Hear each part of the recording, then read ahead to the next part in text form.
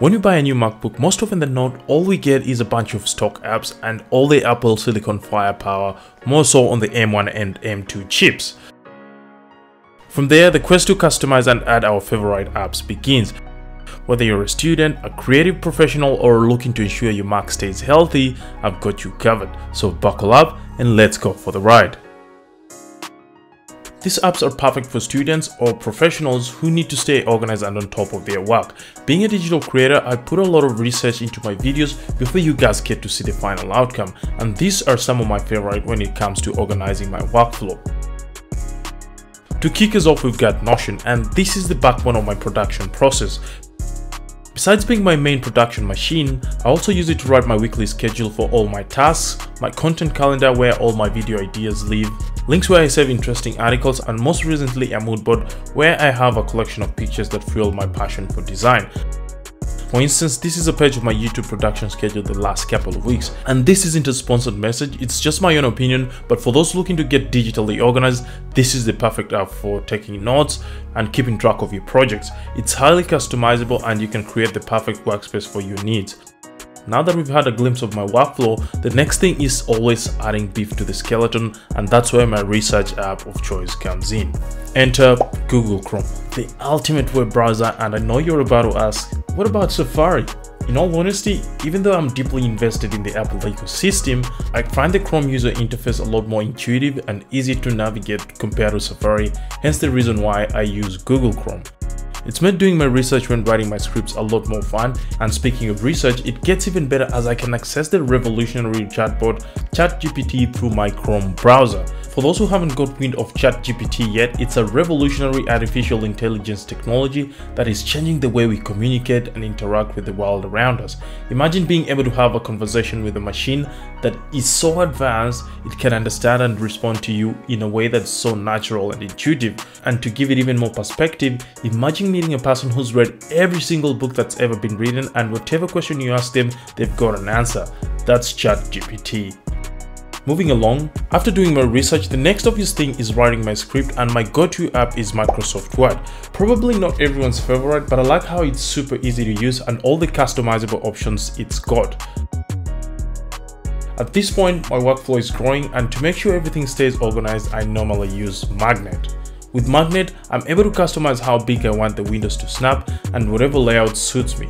In my case, I like to have 3 windows open and have my main window in the center and the secondary windows on either side. My personal preference being the 8:9 aspect ratio for all the 3 windows. All I gotta do is click on the app icon on the top menu of the screen, and the drop down menu rolls out from which I can pick what part of the screen I want the windows to snap. For example, when writing my scripts, I'd have Microsoft Word in the middle, my browser on one end, and any references I might need on the other. From there, my production line moves to the creative apps, and I've got a few in my repertoire. Starting off with Audacity. I've been using Audacity to record my voiceovers, and this was an absolute find, and its user interface is so easy to use. Once your microphone is plugged into your computer, all you gotta do is just press record and your audio will start rolling. When it comes to editing your audio, it's also super easy. Simply select the area you want to remove and press delete. Once you're happy with your final recording, press export, and that's exactly what I did with the audio you're listening to. From here, I usually move to the Adobe Creative Suite, and I've got a few different apps for different purposes, starting with Adobe Premiere Pro. Certainly not everyone's favorite, but it's been cutting it for me. Minus the occasional bugs, it's been smooth editing my YouTube videos and reels for my socials, and in my reckoning, one of the easiest editing softwares to learn. Still on the creative train, after I'm done editing the video, the next thing would be creating the thumbnail, and my go-to apps are Photoshop and Lightroom Classic. As most of you would attest, the thumbnail is the gateway to your video, and one of the household apps when it comes to this is Photoshop. With just a few clicks, you can transform a boring photo into a masterpiece, and it's not just retouching photos, you can also create digital art among many other things. The only gripe I have with it is it can be overwhelming, especially for someone trying to learn it for the first time, but that's where Lightroom Classic comes in. Even though it doesn't have the customization ability of Photoshop, it does the job on your raw photos. Some of the benefits I've enjoyed are storing images on my computer, expanding storage without the monthly fees, working offline, and also being able to create my own shortcuts to speed up my workflow. By this point in my production line, everything is done, and all that is left is uploading the video for you guys to watch. I bet most of you have experienced your screens going off after a period of no activity, and that's where this app with a very interesting name comes in. Amphetamine.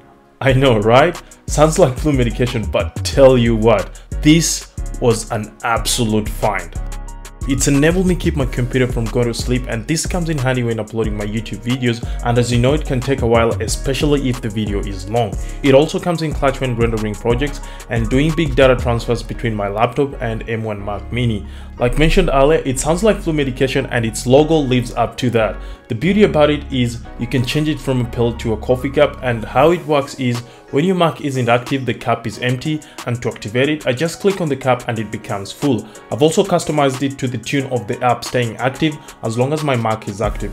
In saying that, you can set it to different time durations. I just prefer having it operate indefinitely. Moving on, the next app is Disk Drill. If you're a regular computer user, I'm sure you've experienced the agony of losing files and wondered how you'll ever recover your files. Well, you might have heard about it, but in case you haven't, Disk Drill is a data recovery utility that you can use on both Mac and Windows, but it was originally built for Mac up until the year 2015 when Windows versions came out. It's helped me recover my files from my hard disk, SSD, and USB flash drives with the help of a recovery vault. If you ever run into that problem again, check out Disk Drill. To finish off, my final utility app on the list is CleanMyMac. This is like the computer hospital. It's enabled me to run my Mac with so much ease, thanks to its ability to solve most Mac issues. With CleanMyMac, I've been able to delete gigabytes of system junk, broken data and caches, find large and old files scattered across all folders, visualize my storage and find my largest space wasters, scan my Mac for latest viruses and adware, delete malware agents like keyloggers, spyware, etc., clear out browsing history and tracking cookies, see real-time data about battery and processor load, monitor network and available memory, get personalized Mac cleanup tips, and the list goes on and on. There you have it, my favorite Mac apps. Whether you're looking to stay productive, get creative, or make sure your Mac is running properly, these apps have got you covered. Let me know in the comment section which apps are your favorite, and don't forget to like, subscribe, and share for more videos like this. People of the internet, I'm signing out. See you on the next one.